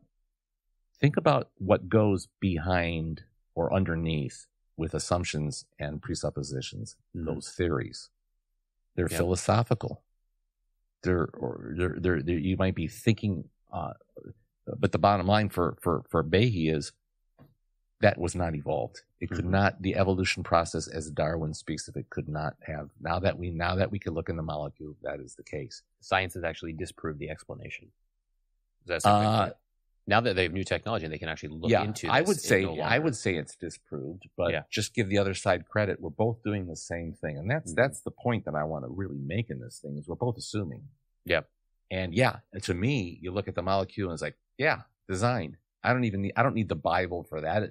The idea of look at the anthropic principles and how everything is exactly the way it should be. And you do the math and what's the chances of this all happening randomly. And they give you, 10 to the 93rd or whatever it is, basically impossible. Right. Mm-hmm. And so I haven't proved it like a microwave, but boy, inference to the best explanation, says the intelligent design folks. And Steve Meyer does a really good job in another book that you might want to read, and that is Signature in the Cell. Okay, yep. That's what they do. Mm-hmm. And to Dr. Meyer's point is that's what Darwin did. Yeah. So right there. I mean, let's make that the debate. Let's put Stephen Meyer in there and Richard Dawkins, whoever we wanted, and talk about that. And they don't want to talk about that. Yeah. They won't talk about that for the very reason we started this conversation. Yeah. So in summary, could you give just an explanation of what does the Lutheran Church Missouri Synod believe when it comes to creation? Yeah. If you just give a nice summary set, someone who's wondering what does the LCMS believe. Yeah. Mm-hmm. And go ahead and check out everybody else, and we'll look at the data and we'll explain it to you, and we'll take scientific data and talk about it. Okay, we'll look at how we believed in how the strata is put together and everything. We have a scientific explanation to a certain. Go to Answers in Genesis, Young Earth Creation people, and they'll give you this is what we believe, but they'll say we believe this because we believe in the inerrancy of Scripture, and we don't start with science; we start with theology. But if you want to go see how we see the data out there, we'll give you our interpretation of that, right? But the Lutheran Church looks at the Scriptures. It says this about the Scriptures: Genesis, as Exodus, as the 4 Gospels, and most of your books are historical narratives. There are parts in the Scriptures where you have poetic language. You have when Jesus has a parable, even within the historical narrative, you have Jesus speaking about a parable, and then you have to look at the symbolism within it. Okay? Mm-hmm. But in the historical narratives, what do we have? We have God in 6 days creating. And on the 6th day, after creating all these other days, the last thing he creates is man. And he creates them all according to their kind. And he says it was good each day. It's good, in harmony with God. Sickness, death, do not cooperate with God in any way, shape, or form is the bottom line. What that says, the Occam razor, if you will. And in the end, God creates man, and the language changes when you get to verse 26, I believe, of chapter 1, right? Mm-hmm. Let us make man in our image. So there's this distinction with man, and then God says, let's make a male and female, and the whole thing, so that man then becomes the greatest of his creation, and really the reason why he created. And there's relationship with the animals. There's one of the parts that blows my mind about the scriptures is when Moses writes, he creates the greater light and the lesser light, the sun and the moon. Mm-hmm. And then there's this verse, and then he threw a bunch of stars in the sky. Mm-hmm. And then when we look at the stars in the sky and what they really represent and how many there are, I think that lends to, because I want him to talk about those stars more, because that's very, very interesting. Yeah. And just the vastness of that creation. But that's not his point. Mm-hmm. He's getting to, and then God created man in his image. And that is a loaded conversation right there. And then the whole idea is, okay, God is now going to test Adam and Eve. Don't eat of this tree. You can eat of these trees, and basically saying, do I have your best interest in mind? Mm-hmm. I'm God. I created you do I have your best? Yes, I do. Right. And then the whole Satan comes around and says, no, you should be independent of God. He's really testing you. He's saying you ought to follow him, but you really ought not to. You ought to claim your own independence. And they bit into it. They started blaming each other. And right away you have the whole sin-infested world in a relationship between Adam and Eve that have to now cover themselves because they realize they're naked. Mm-hmm. And then God says, yep, life is going to be tough. You're going to suffer. And that's, we need to, by the way, talk about the suffering of humanity, because there's a meaning behind it. But you're going to suffer. Life is going to be rough. But I'm going to send a seed. And it's a singular seed. And right there amongst all of the havoc of the fall is, I love you, and I'm going to give to you from the seed of Eve, from the seed of the woman will come the Savior. And this is where I tell the Christian, now look into that erupting within the whole Old Testament. This story is going to be told through the people of Israel. And we're going to start, we'll have the Noah thing and everything. We're going to have Abraham being called and chosen, and all the prophetic utterances of the Old Testament, and all of it points to the Christ, points to the promise that God made, that I'm going to redeem you because of that love. Mm-hmm. And lo and behold, Christ comes and pays for the sins of the world, and then resurrects and gives us the great, wonderful, blessed peace and hope. And hope, not in I hope so, but it's a confident hope that God has made everything, and his will be done for our lives in his image. Mm-hmm. And there's that kingdom of God to come because of his grace and his mercy. Mm-hmm. And the hardship and suffering of that narrative was post-fall, post-rejection, post-sin. Yes. And it has an end point. Right. And here's the deal. Again, that's the only thing I know. Mm-hmm. I was conceived in it, right? I don't know life outside of sin. I can't even grasp it. I can try, but here I have to deal with that. I have to deal with the evil of the world. I have to deal with the ramifications of Satan's lie in my life. I have to deal with the sin as I journey to that which God has already claimed for me in Christ. Mm-hmm. And it's it's all has to do with evil and the fall. Mm-hmm. And the promise that you will what? Die. Mm-hmm. You will die, and I'm going to send you somebody to take you out of death. The Savior will come. And I just, if there's kids watching, if there's high school kids or college kids, this is not a blind faith. Mm-hmm. When we start talking about, yes, there is a God, go ahead, intelligent design. Yeah, makes sense to me. But when you get into the scripture, you get into God actually through his word telling you this is true. And I'm telling you, and I tell the kids, they don't believe me in confirmation class, but I always tell them, because it's early in the morning, it's the first week where we go through the Old and New Testament with the 7th and 8th graders. Mm-hmm. And I keep telling them, what we're learning here is this is better than Disney World. Mm-hmm. And I force them to memorize. In the Old Testament, the New Testament is concealed. In the New Testament, the Old Testament is revealed. I taught you that too as a kid. Go check it out, because we do not have a blind faith. Mm-hmm. We do not have a blind faith. We have the scriptures that point to it. And it's, if you study it, you'll see it. You'll see it. Mm-hmm. So no, does science have a limit? You better believe it does. It's the natural order of things. The natural order of things is fine. God gives me 4 seasons. He enables me to know when to plant the crops, right? And where I can expect spring and summer and then the harvest time. There's the natural order of things is a wonderful thing. That's how we live, and we can live and have our being. But science cannot prove any of that. But knowledge doesn't only come from science. Yeah, it comes from, of course, the Word of God as Christians, because God gave that to us. Mm-hmm. And that's our source and norm. Mm-hmm.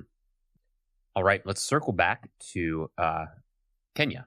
Yeah, a little bit. I want you to kind of take the time to lay out how that's been successful, what made it successful, and why you think this is kind of a good model for people to explore as they're thinking about missions. Great, thank you. Yeah, that's something I think the LCMS or church body should look at. It. How do we do missions? And I'm a proponent of getting individual congregations involved in missions, hands-on, to where they relate to the missionary and the mission at hand. And so that's always been my dream. When I came out of seminary, I've always had this vision of, and I was so glad that they gave me the responsibility of evangelism and missions at Emmanuel. It was like a godsend for me, because I've always thought about having our congregation or a congregation directly involved with a mission, not just. I remember when I was a kid, and I used to go to Sunday school, and I put my quarter in my mission thing, and that was part of my allowance as a kid. My mom maybe gave me $1 a week or whatever, and I would think, I was always like, okay, my quarter is going to go to missions, and later on, I just discovered that it went to the district, which is fine. But I can remember even back then, I'm thinking, well, I thought it was going to go to help save somebody in Africa or whatever, directly. And these things are fine. I'm not trying to knock the idea that we go to district and district takes care. In fact, I would like to see either from a district level or even better, the synodical level, to where they could facilitate churches to be directly involved in missions like what we're doing. Mm-hmm. And what we are doing is, again, I mentioned that we set up a certain type of philosophy behind mission trips. So right now since 2009, we've been doing mission trips since 2001. We did it for Jamaica 3 times and went to China once, and nothing really materialized, but with Africa it did, in Kenya. Where we get a mission team, we go over there and do a mission, bring it back to the church, and actually have something concrete that happens out of it. So what we do in Emmanuel is, I've got a 3-point objective for our missions. Number 1, we get a mission team together, and it takes about 8 months. You've been on several of them. Mm-hmm. In fact, you went to Jamaica with me as a 12-year-old at the time. We get a team together, and number 1, we become servants of the mission and help them out in whatever ways they want us to help them out. And number 2, we grow spiritually as a group and individuals, in other words. And that's my major role as a pastor, is to really be their pastor over there while we're in at Point of Grace, Kenya, and help them to develop and understand that they can do more in missions than they think. Mm-hmm. And then number 3, we bring it home to our congregation with something very concrete. So we get a team together, we go over there, we do Vacation Bible School, and the mission over there has to do with Pastor Dennis Meeker, and his wife, Lorna. Lorna is a native Kenyan. Yeah. Pastor Meeker's from Iowa, and the two of them met at seminary, because she's a deaconess, Lorna, and Pastor Meeker, of course, is a pastor. They live over there, and they have developed what started out was the Meekers had a church right up against the Kibera slums. Mm-hmm. And in the Kibera slums, we're talking slums, there was a 1.5 million people in 1 square mile, tightly packed, bad smelling, terrible. AIDS epidemic happens in Africa. It devastates the community. Many adults die, so there's many orphans. They start collecting orphans while they're over there, the Meekers, and they had a house. When we went there the first time, there was about 40 kids in this house. Wow. Yeah, and they're taking care of these kids. And that mission has developed to what is now 800 kids up by Lake Victoria near a town called Kisumu, and with a school, both a K through 8 school, a high school, dorms, kitchen, all kinds of buildings built in the course since 2009 to today. And we've been a part of it, and we're just a part of this thing. There's other churches that are involved. And through the mission trips that started in 2009 all the way up to the present, again, we go there, and we have basically children that need our help. Orphans, some with AIDS, and just being able to bring these kids to a school, to a place where they're loved, where they're baptized and they're raised in a Christian environment. They're schooled so that they can get out of the poverty, and they go through from preschool all the way to graduation. And we need people to help sponsor that. Mm-hmm. So that's kind of the cycle. We go, take a team, do the VBS, help build things. People who go on a mission team, and I think you can contest to this, it kind of changes you a lot, because you go into a culture, a third world culture, where you see the poverty. And that's what I want. I want our members to have a relationship with them, have a relationship with the children that are there, have a relationship with the teachers, and of course the Meekers. And this bond, this relationship happens to where they come back and they tell other members of Emmanuel what's going on there. And that other member of Emmanuel goes, Joe went there and did that, and maybe I can do it too, or maybe I can sponsor a child. And that's what we've done. We've grown a sponsorship program. And over the course of these years, our outreach to Point of Grace Academy has become now part of the fabric of our church, so that if you say Emmanuel Lutheran Church, you will say Central Lutheran School, big part of our ministry there. You'll say the food bank. We have a food bank. We have a rummage sale. Or do you remember those rummage sales when you were over there? And they'll say Kenya. We do Point of Grace Kenya. Wouldn't it be wonderful if that's what we do in missions, so that I don't just give money to missions, which I'm all for, because I can't do everything, right?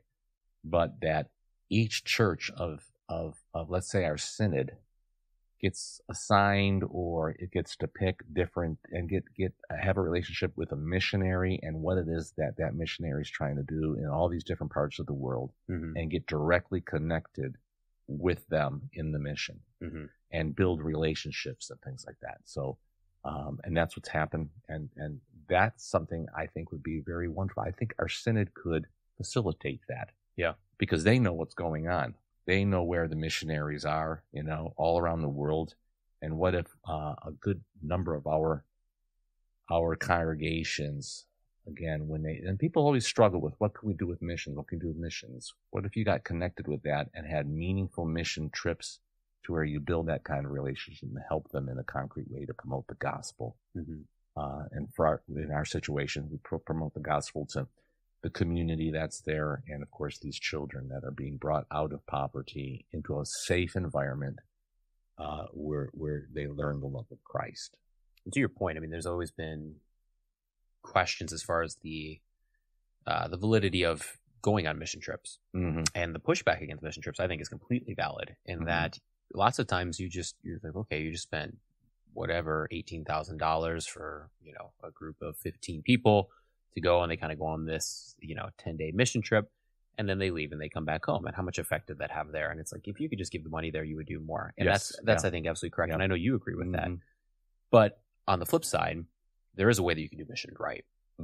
Most of the I shouldn't say most of the time, but I don't know. But a lot of the time missions are done wrong, and they're done in that kind of tourist way where people get to go and they get to have their experience, they get to take their pictures, and then they come back and there's no lasting kind of sustainable structure there locally. But the way that you guys have done this, and churches could certainly do it, is you also understand that you do need people to go over and have that experience, or else it's kind of like what you were like as a child, where you say, okay, I put my quarter in and something good's happening somewhere. I don't know what it is. Right. And maybe I got a picture or maybe I got a letter, but there's no real tangible connection to where what you do in the mission trip when it's done right, as you have done it, is those people, as you said, go and they have that experience. And you always articulate on those trips that this isn't the main thrust. It's not as if you're going there to build something that they can't build themselves, because of course they can build their own towers. They don't need you to come as like this experienced American that can come and build a tower for them or whatnot. But they want the relationship over there, and they desire the relationship. And when someone goes on and they have that relationship and that experience, then that Christian unity then catches fire, and then the people come back, and you said they then become ambassadors for it. Whereas if you just go in front and you do it once a month, and you go in front of the church and you say, here's how important this mission is. Some people, there's the handful that will become energized right away. There's the majority of people whose eyes will glaze over, especially when they've heard it before. But if Joe goes on the trip and then comes back, and then Joe goes and gets dinner with the same people he gets dinner with, and he's been moved by this experience, and now he's talking about it, that's how people catch it, because they know Joe, and they know what Joe was like before and after, and the experience that it had on him, and he can articulate what he saw, what he smelled, all of that. And that's how it spreads. And I think that's that is what you're saying, is that that's what's allowed it to become part of the fabric of Emmanuel. And if you didn't have that experience, if you just preached the most eloquent sermon once a month about the importance of Point of Grace in Kenya, it would not have caught in the way that it did. You're hands-on, and it's really wonderful to watch. I have several examples, and that would be when somebody has a sponsor, we come back and say, here are the children's. We'll put all the pictures of all the children that need sponsors to help them through this. They pick a child, and then they can write letters to each other. They begin a relationship with that child. They send monthly amount of money. And then you have one that, let's say, picks a child and said, you know what, Pastor, I want to go on a mission trip. And they're usually pretty humble in that, because people are really afraid to go on a mission trip.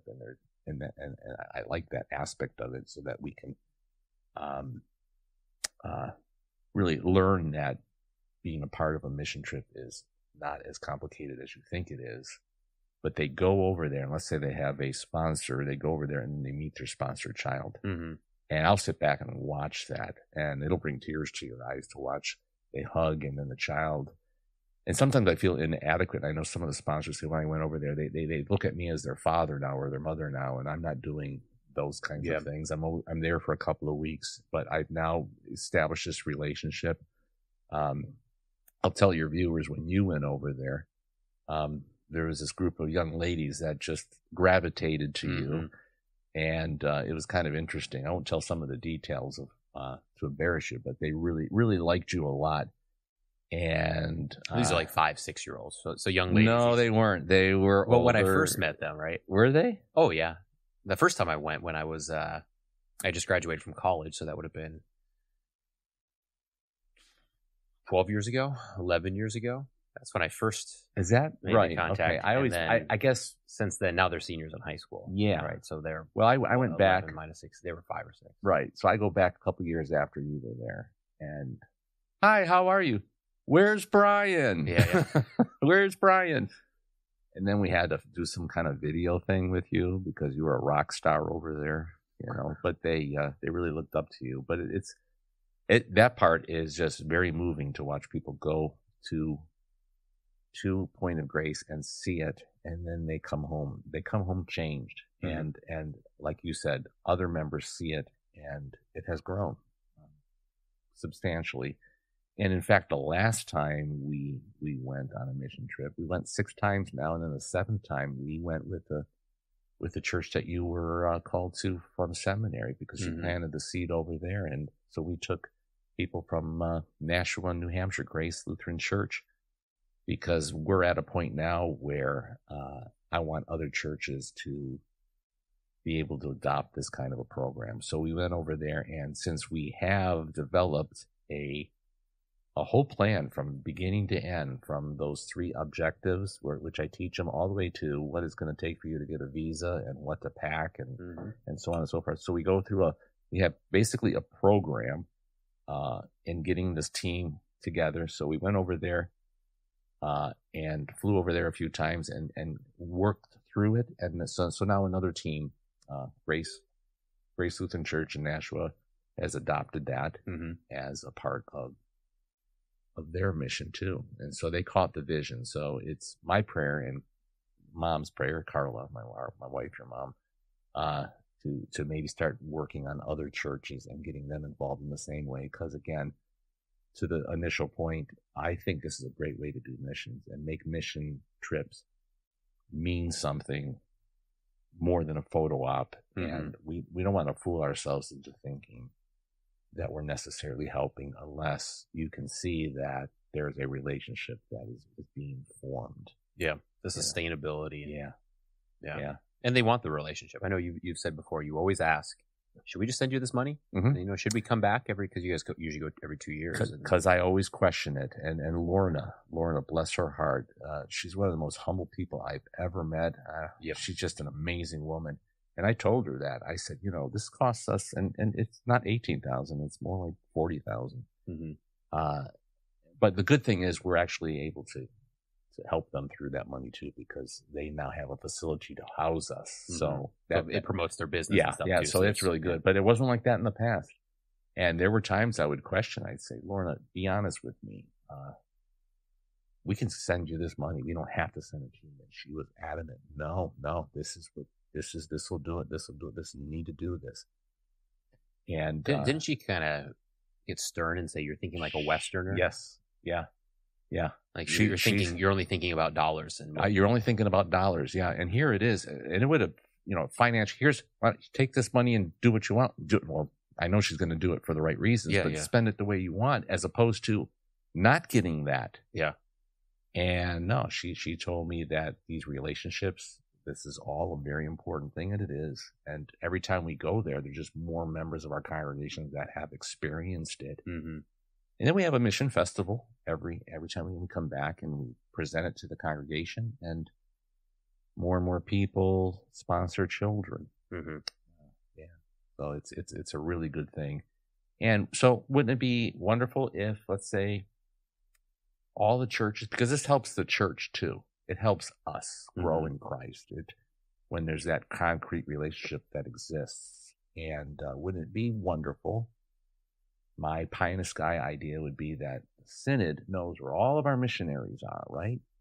And every church gets the opportunity to say, I'll get in contact with this missionary, and every one of them would be different because there's needs all over the world. But then you have that kind of thing where you go and you see the people, maybe you bring them back to you. I thought about what it would be like to bring some of these students back over here, and there's pros and cons to that.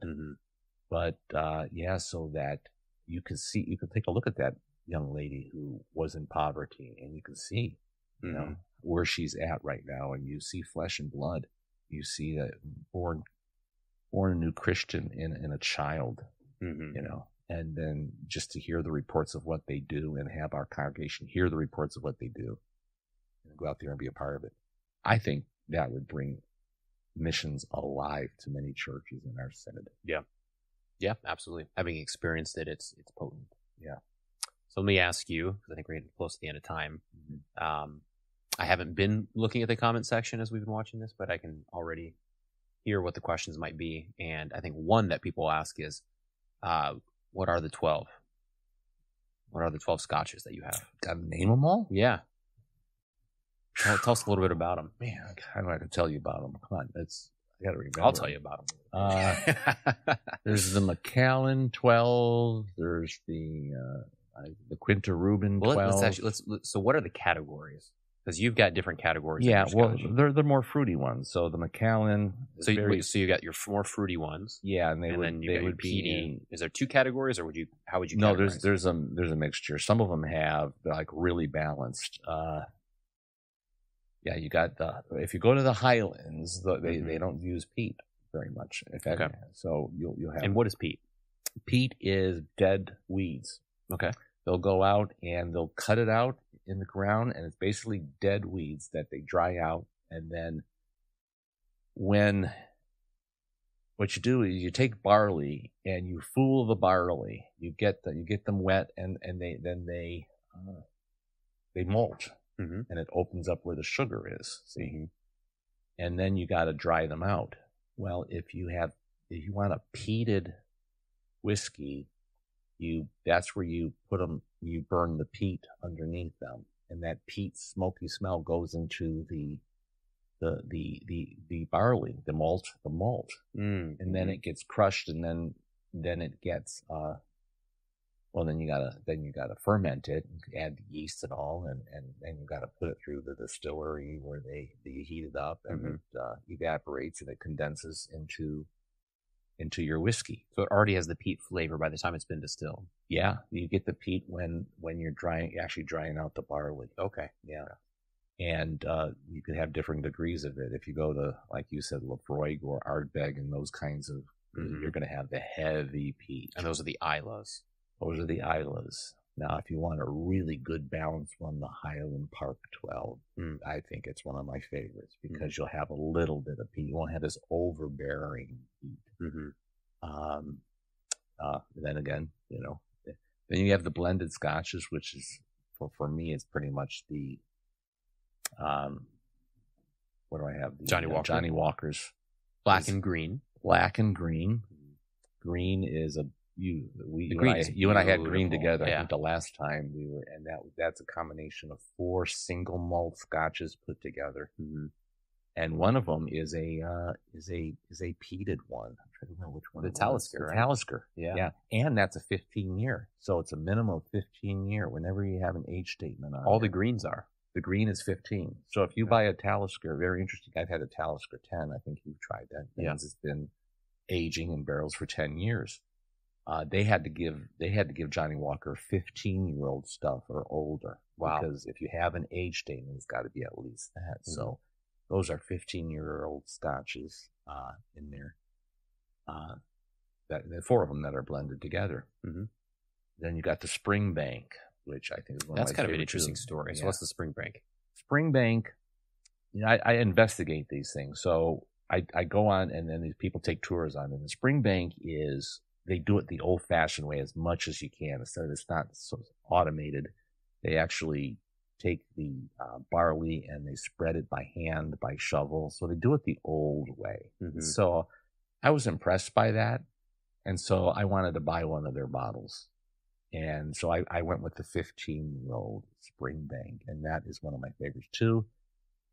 If your mother's watching this, for the last couple of 3 years, that's been her birthday present for me. My birthday's coming up. I'm hoping she gets me another bottle of that, because that's one of my favorites. It's got this, oh man, how do you describe it? Almost like this, and it sounds gross, but this iodine type taste to it. That's, but it's a natural. It's not a chemical. It's right. So it's that flavor none of has this, kind of a beauty to it. Yeah. The only place where they do chemicals is some of them will add coloring, and some of them don't though. Yeah. And they'll also filter it. Some of them won't. Springbank is not filtered. And I appreciate that too. Yeah. So there's 12 of them. There's I don't know if I can name them all right. Yeah. The elders at our church, bless their heart, they gave me a 25-year-old bottle at my 25th anniversary. Mm-hmm. So the elders got together, and I got that, and I would just take a little bit of that at a time because it was a very expensive bottle. Yeah. You had it. You had it. I did, yeah. You were at the place. You were there. And in fact, you preached that day. So remember, we were around the fire and we tasted it. Yeah. It was good. Let's maybe put it this way instead of the whole 12. Leave that one aside because if any of your elders are listening, I don't want you to have to rate that one with any of the others. So that one aside, your other 12. What would be your 3 favorites? Quinta Reuben. Yep. That's the Glenmorangie Quinta Reuben with the port barrels. Mm-hmm. And that coloring is natural. So you're going to have a red coloring in there. Oh, the Glenlivet 18. I have an 18-year-old Glenlivet. Mm-hmm. That is the most complex one I've got. And has a long-lasting flavor to it. Beautiful. It's too complex for me. I don't think I'm too much of a simpleton. That's the thing. You young guys come in there. I remember I shared it with you, and you and your brother and Tommy, my brother-in-law. You guys kind of passed that one by, and you guys like gravitated to the peaty ones. Yeah, the ones that punch you in your teeth. Punch you, yeah. And I used to, but So I would say the Glenlivet 18, Springbank, and then I would suggest my Highland Park 12. Okay. Yeah. Bunnahabhain, though. Bunnahabhain's that's good. the one I got for you. Kind of Bunnahabhain's really good. So give me 5. I'll throw that one in there too. Okay. Yeah. Yeah. So if you're listening, that's the recommendation of someone who knows Scotch. For someone that does not know Scotch, I would go with the Ardbeg Anoa, the Lafroig 10. See, Lagavulin really good. Yeah. If you go to Scotland, you just need to go to the islands. I would just hang out on the Isles and think of your daughter, Eiley. Yeah. I like ones that just kind of punch you in your mouth. Yeah. Well, as you get older, your palate will get better. As you get older, you get wiser. Yeah. Okay. Well, thank you. Thank you for coming on. This was a lot of fun. Thanks for having me, son. Yeah, I appreciate everything you're doing here. I love this podcast. I love watching you do this. It's a great thing. It's fun. And as always, special thanks to Bennett Stanchfield, as he Bennett runs the studio in here. If you come by the house, I'll take you through the tasting. All right.